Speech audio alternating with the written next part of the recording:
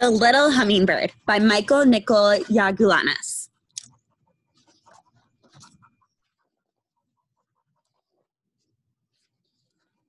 Here is the story of the great forest that caught on fire.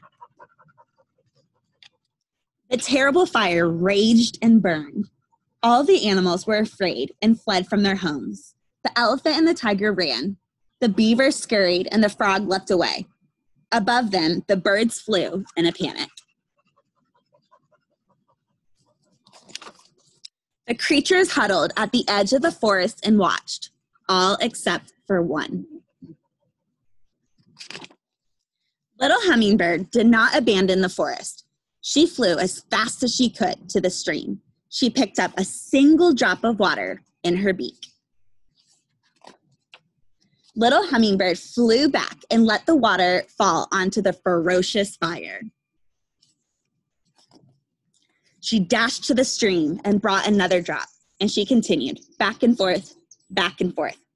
The other animals watched Little Hummingbird, and they were frightened. "What can I do?" sobbed Rabbit. "This fire is hot, and I am scared." "This fire is so big," howled Wolf, "and I am so small." "I can't do anything about this fire," croaked Frog. "My wings will burn," cried Owl.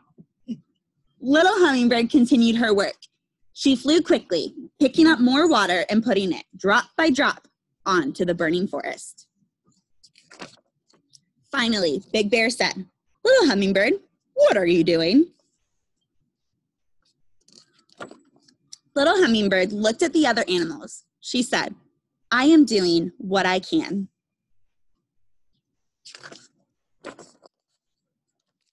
And then I'm going to read a message from Wangari Maathai. And it says, "Nearly 30 years ago, I planted 7 trees in Kenya, Africa. Since then, I have worked with thousands of others who have planted more than 30 million trees. We have shared our important work with people in other countries in Africa and around the world. One of the greatest lessons I have learned is that all people, young or old, big or small, girl or boy, have power. We can achieve the life we want for ourselves and our families when we pay attention to protecting our environment. We must not wait for others to do it. Many years ago, I learned that practice of not wasting resources, but instead using them with respect and gratitude. I also practice the 4 R's: reduce, reuse, repair, and recycle. We can practice the 4 R's wherever we live, whether we are rich or poor, or live in the country or city.